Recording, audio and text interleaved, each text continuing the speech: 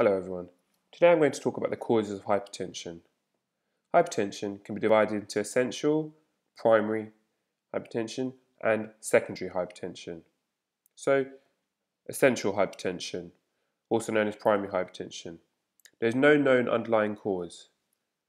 It accounts for the majority of hypertension. In the region of about 80 to 90% of patients have essential hypertension. It has a multifactorial etiology that consists of genetic, being of a low birth weight, obesity, having a high alcohol intake, having a high salt intake, and metabolic syndrome. In contrast, then there is secondary hypertension.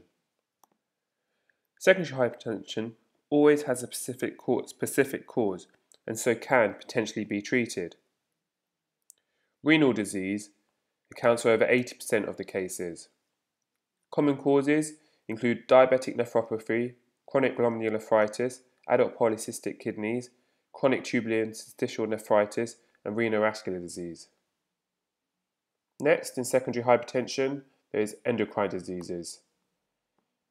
The different endocrine diseases that can cause secondary hypertension are as listed: Conn's syndrome, adrenal hyperplasia, pheochromocytoma, Cushing syndrome, and acromegaly.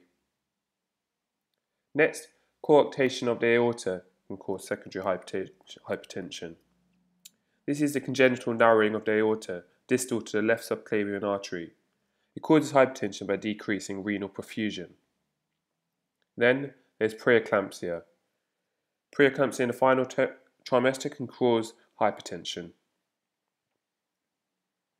Then the last cause of secondary hypertension are drugs. Drugs such as estrogen-containing oral contraceptives, steroids, NSAIDs, and vasopressin. So in summary, the causes of hypertension, there is essential hypertension, which has a multifactorial etiology, and then there's secondary hypertension, which can be because of renal disease, endocrine diseases, coarctation of the aorta, preeclampsia, and because of drugs. I hope that was useful. Thank you.